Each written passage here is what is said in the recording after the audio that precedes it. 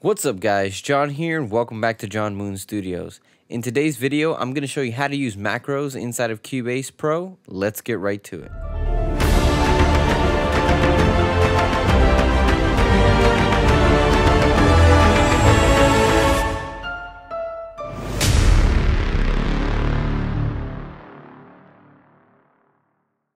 Alright, so macros are the extension of what key commands are, and if you don't know what key commands are, I'm going to link on the top right the key command video I made for Cubase Pro. So let's just dive right into it. So what a macro is, it's sort of like a key command, except you could do multiple functions at the same time. So let me show you how to set it up right now, and then I'll show you a macro that I use almost always for my mixing. So we're going to go into Edit, and we're going to go to where it says Key Commands. Once you go into Key Commands, you're going to see that this key command window opens up just like the regular key commands, but in the bottom you're going to see something that says macros. Now if you don't see this, you just got to hit this button where it says show macros, and then this bottom half will show up.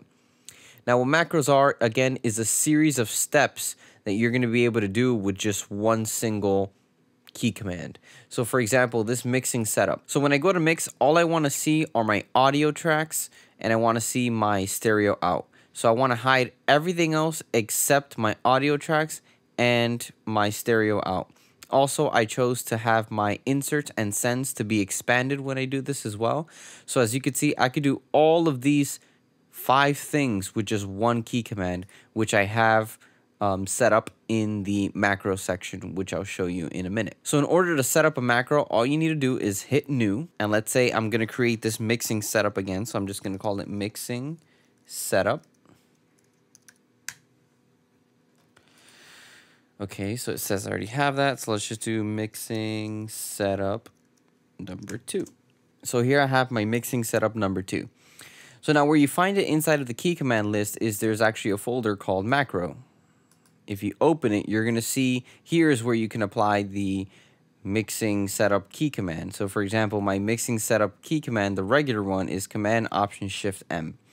I like doing my macros with Command Option Shift simply because since it's a bigger kind of key command, I like to use 3 different kinds of commands in order to engage the macros instead of just a key command where it could just be option and a letter, or command and letter. So before we go ahead and add a key command to mixing setup 2, let's go ahead and populate this with a series of instructions. So the first thing we're going to do to recreate this folder structure is open up the mixer tab, and we're going to go ahead and list all of the instructions we want this macro to do. So I want to, I want to hide anything that's not an audio track. So for example, I know I have inputs. I want to hide my inputs. I want to hide my instruments. And notice how I'm hitting here where it says Command Add, and now it's populating this section mixing setup 2. I'm going to hide instruments. I'm going to hide any MIDI tracks I have.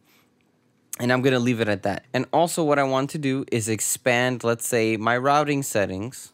I want to expand my sends, and I want to expand my inserts. This is what I want this macro to do.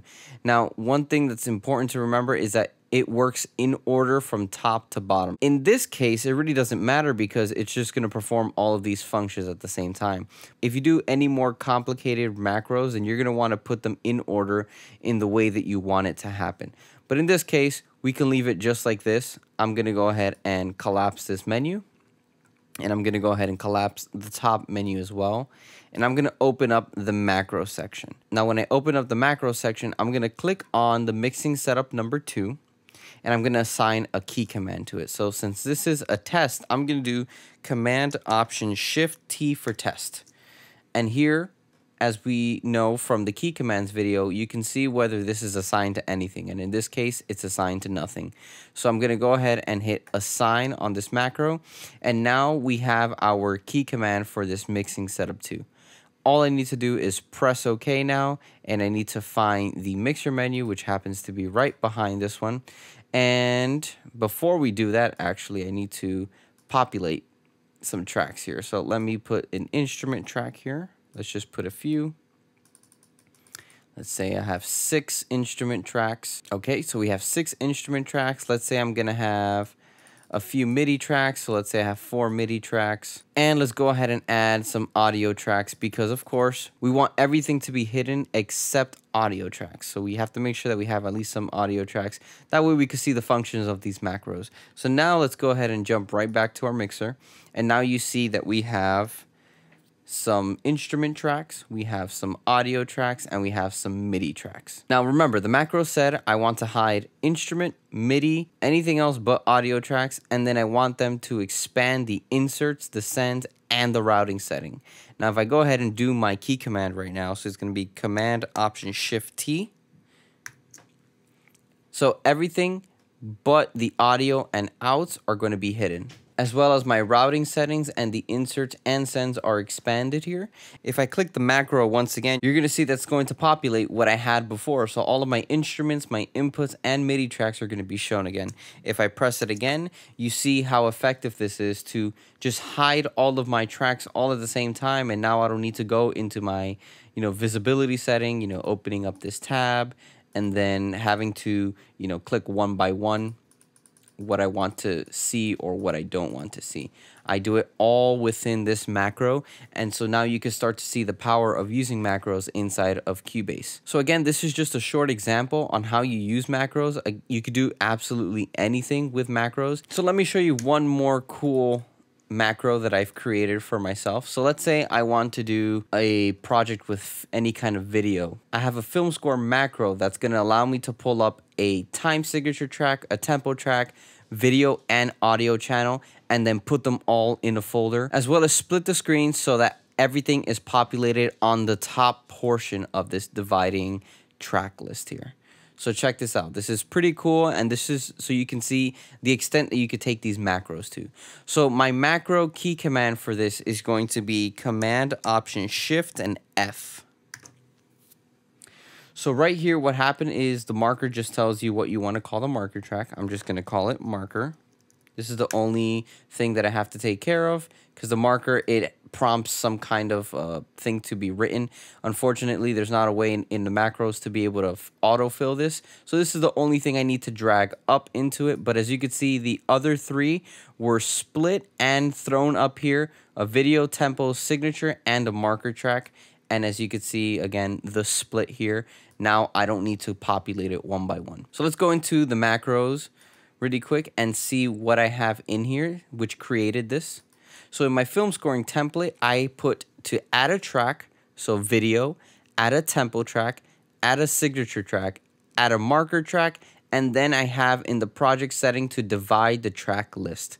This is the order that I chose, and if we look at it, we have video on top, tempo, then signature, marker, then it did the divide. Of course, because the marker track asks you what you want to call it, I had to drag that one up because I actually have to type that one in. But everything else worked just fine, and that is really the extent you could take this and more if you want. So if there's something that you need to do, especially often, and you don't want to go clicking one by one, you could just set up a macro, put a key command, and Cubase will do all of the functions all at the same time.